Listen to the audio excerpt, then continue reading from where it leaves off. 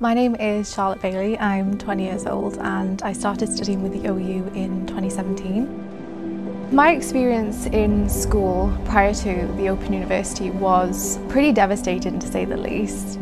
I was bullied for around 7 years by kids. The worst experience for me was actually being bullied by teachers. And it got to such a critical level that I actually had to leave school.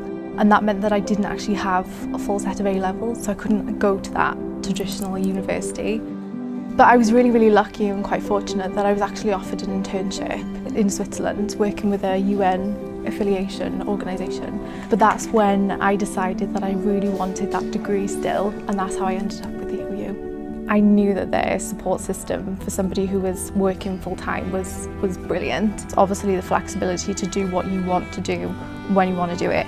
Some people would expect distance learning to be quite difficult. The OU makes it probably even better than studying at a traditional university because you have so much support behind you.